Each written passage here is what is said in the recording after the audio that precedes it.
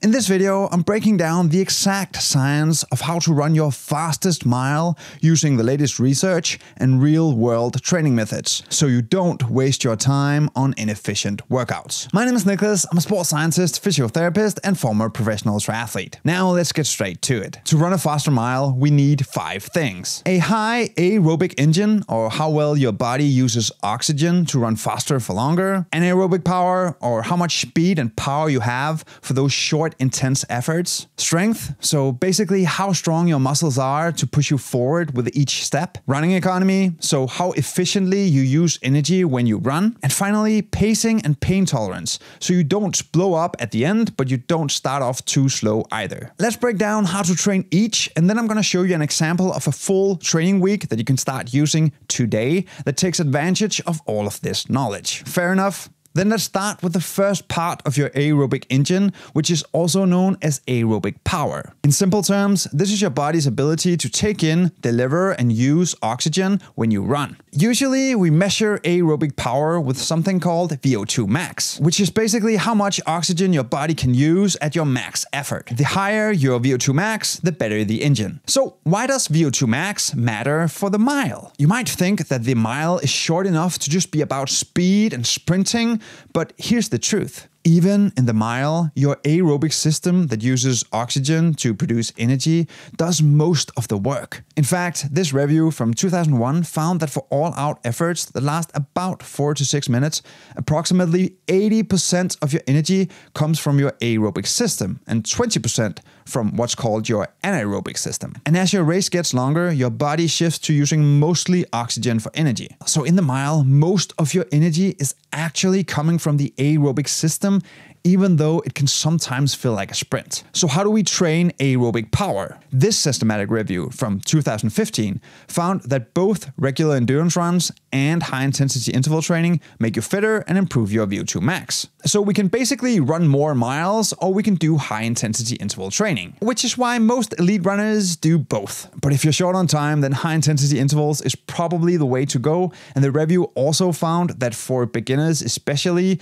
this way of training produced better VO2 max gains than just regular endurance runs. Now, there's a bunch of ways to design high-intensity interval training to increase your VO2 max, but I keep coming back to this protocol from this study in 2007. They found that doing 4x4 minute intervals is a great way to improve VO2 max when compared to other types of training. Meaning you run for 4 minutes at 90 to 95% of your max effort for that 4 minutes, so not your maximum effort for 10 seconds, but for 4 minutes.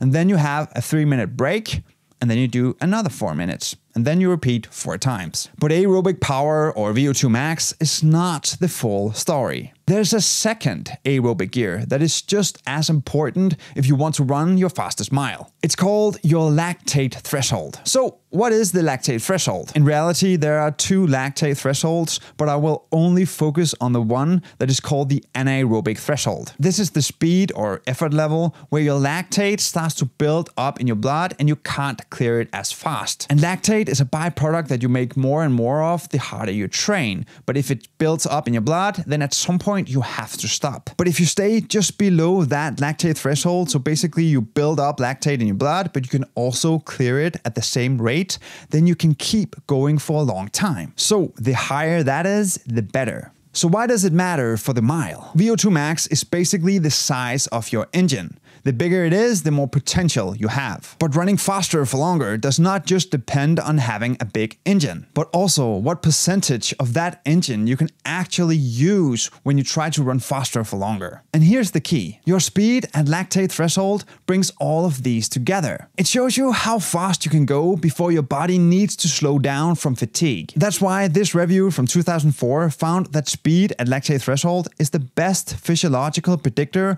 of distance running performance. If you raise your lactate threshold, then you can run faster for a longer period of time before you need to slow down. So how do we train lactate threshold? This is where what's known as tempo runs works really well. Workouts like a 5 times 6 minutes at a hard but sustainable pace with a short rest in between works wonders here. You should finish the last interval feeling like you just had a bit more left in the tank and not completely wiped out like after VO2 max intervals. But that brings us to anaerobic anaerobic power. In simple terms, this is your body's ability to produce energy without oxygen. Think of it as your turbo boost for short, intense efforts. Your anaerobic power kicks in when you want to run really fast, like the start of a race. So why is that important if we want to run a faster mile? Let's get this straight. A mile is not a marathon.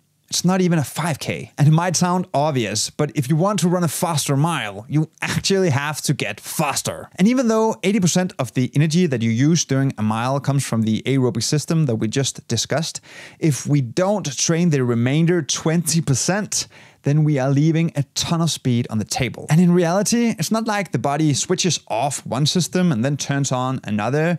It's sort of like a continuum where you use more of one energy system and then less of another. But both are running at the same time all the time, just to varying degrees. So how do we train our anaerobic power? To really build anaerobic power, we need workouts that push you past your comfort zone. Think hard, short bursts of just pure speed with enough recovery in between that you are ready to go hard again. Hill sprints or something like 200-meter sprints on the track are great for this. And this study from 2023 found that we can also build anaerobic power outside of running. We can use something called complex training, which brings us to strength training. While multiple reviews have shown that strength training makes us faster by improving our running economy, for shorter distances, doing complex training might be worth looking into. So, what is complex training? It works like this. You start by lifting something heavy, like deadlifts or squats, at 75 to 90% of your 1 rep max. And you just do a few strong reps. Then, after just a short rest, you go straight into doing an explosive movement. Something like squat jumps or box jumps. This combo is called a complex, and it's been shown in studies to improve anaerobic power more than regular training alone. So why is this? Well, in simple terms, the idea is that the heavy lifts sort of wakes up the fast twitch muscle fibers. So when you do those jumps afterward, then you are primed for explosive movements, meaning you can jump higher or sprint faster than you could if you had not done that heavy strength training. This is a science-backed effect called post-activation potentiation. Yeah, try to say that 3 times in a row. Basically, it just helps you get more power out of your muscles. But use it with caution, because it also comes with a higher potential of injury, especially if you do it too much or with improper technique. And while the benefits of complex training is promising for the mile, it's more indirect than for pure sprints. And if you're unsure about technique or making things way too complicated, then don't worry. This review from 2024 found that just doing normal, heavy strength training improves running economy and makes us faster. Which brings us to the 4th thing that we need if we want to run a faster mile. Running economy. Running economy is how efficiently you use your energy when you run. You see, if you have 2 identical runners in terms of fitness, then the runner who uses that fitness most efficiently will run faster. And a meta-analysis from 2024 actually looked at how different aspects of running biomechanics affect running economy. The researchers found that vertical movement, or how much we bounce up and down, does have a big effect on efficiency. And I mean, it makes sense. If we use less energy going up and down, I know that we can't erase it entirely, but if we use less energy and more of that energy is going towards making us go forward, then we move faster going forward. Another meta-analysis from 2022 found that increasing your step rate by about 10% may help you lower risk of knee pain and overuse injuries. So basically, if you run with a cadence of 160 steps per minute and you increase it to 176, then your risk of overuse injuries and knee pain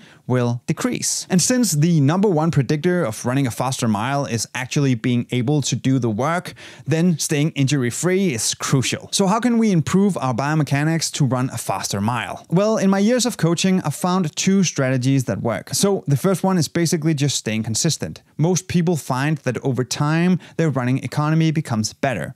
The second one is either filming yourself or finding some mental cues to help reduce that vertical movement. One mental cue that I've seen work wonders is imagining that you have a piece of gum under your shoe and you need to wipe it off with each step. This helps activate your glutes, make your stride a bit longer behind you, and then reduce that vertical movement. Now, before we bring all of this together into a weekly schedule, we first need to discuss the fifth and final thing that will make or break your mile: pacing and pain tolerance. So let me ask you this. Have you ever gone for a run, felt amazing, and then just started out way too fast, only to just completely burn out by the end? Don't worry, you're not alone. This review from 2014 found that even in military fitness tests, it's common for people to sprint out of the gate only to slow down dramatically and have a tough time holding on. This usually happens because we're excited, nervous, or feel pressured to perform. So what's the smart way to pace your run? If we look at world-class athletes, they don't actually sprint right out of the gate. Instead, they settle in for a strong, steady rhythm for most of the race,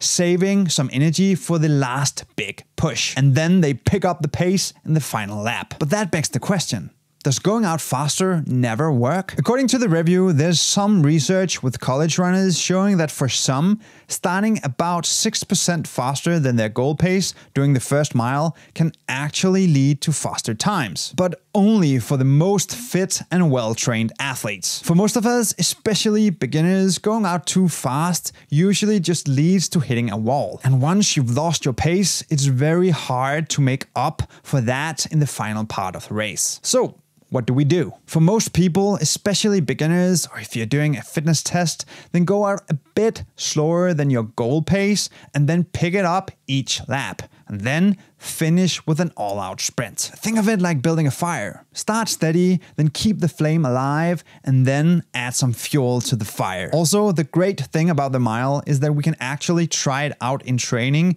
We don't have to go for 42 kilometers like with the marathon. We can actually try out a mile and still recover enough to go hard again in a couple of days. And it's a great thing to try now and then, just to train that pain tolerance and try to feel the flow of the speed that you're trying to run. Okay, so now let me give you an example of a weekly training schedule that puts all of this information together. The goal is that each workout targets a specific thing that will make you faster and more powerful over the mile. And the structure is made so that you can recover, adapt, and get the most out of your training. And if you're just getting started, then honestly, just going out and running some more will help you improve, but otherwise make sure to adjust the intensity and volume to fit your needs. And remember, this is just an example. There's 1,000,001 ways to do this. On Monday, we do aerobic power with 4x4 minute VO2 max intervals. We do this to boost your aerobic engine and overall fitness. On Tuesday, we go for an easy run of 30 to 45 minutes, focusing on running economy. This is to practice efficient form, reduce vertical bounce, and increase cadence, all helping you use less energy for every stride. On Wednesday, we hit strength and power with complex training. We do 3 to 4 sets of 3 to 5 heavy squats, followed by 5 to 8 explosive squat jumps or box jumps. We do this to build muscle strength and power so you can finish the mile with a strong kick. We could also swap this for a heavy strength training session. On Thursday, we take a rest day or do active recovery like walking, easy biking, or stretching. We want to let the body recover and get stronger so you can train harder the next day. On Friday, we train anaerobic power with 8 times 200 meter fast intervals with full recovery between each. We could also swap it out for something like 12 times 10 to 20 seconds hill sprints if we need even more of that high-end work. The aim of this workout is to give you that top-end speed you need for a fast mile. On Saturday, we do a long run of 50 to 60 minutes at an easy pace with a focus on smooth form. We do this to build aerobic endurance and make us more capable of handling the hard workouts. We could also swap this out for a tempo session where the goal is to run a fast, sustainable pace with something like 5 times 6 minutes with a 1 minute break in between. On Sunday, we rest or do a short mobility and technique session. But here's the crazy part. One of the best milers in the world breaks most of these rules and have changed the way that elite runners train. So if you want to learn the secrets behind the Norwegians' training method, then you should watch this video next.